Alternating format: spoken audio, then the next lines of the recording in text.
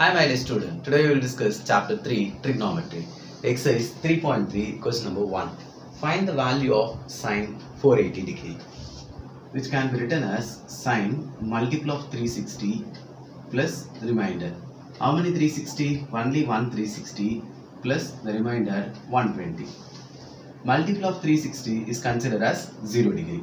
So sine 480 degree can be written as sine 360 plus 120.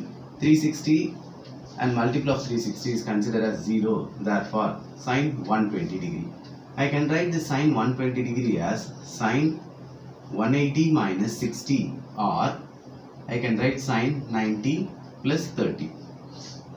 You can write this 120 degree as 180 minus 60 or 90 plus 30. Anyway, you will get the same solution. For sine 180 minus 60, sine 180 minus 60, no change.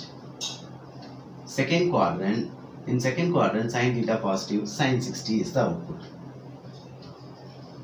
Here sine 90 plus 30. For 90 plus theta it will change cos 30. 90 plus theta lies in second quadrant. In second quadrant sine positive, it will be positive.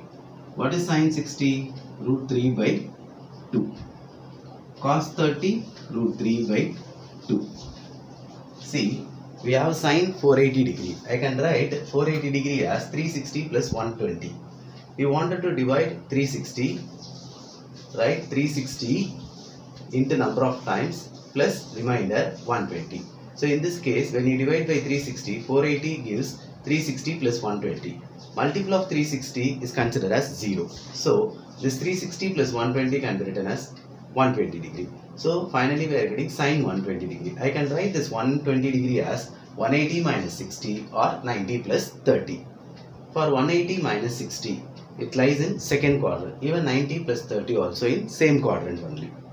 180 minus theta, no change, so sine 60. Second quadrant, sine positive, so the result will be positive.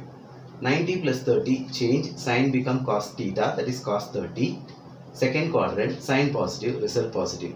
Sine 60 gives root 3 by 2, cos 30 gives root 3 by 2. So in examination hall, you can proceed 120 as 180 minus 60 or 90 plus 30. Is it clear? Now, sine minus 1110 degree. Sine minus theta. Minus theta lies in fourth quadrant. In fourth quadrant, sine negative.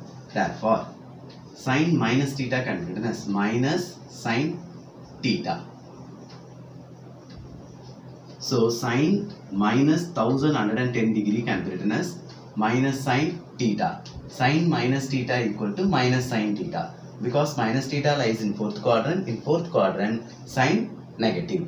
Therefore, I can write sine of minus 1110 degree can be written as minus sine 1110 degree.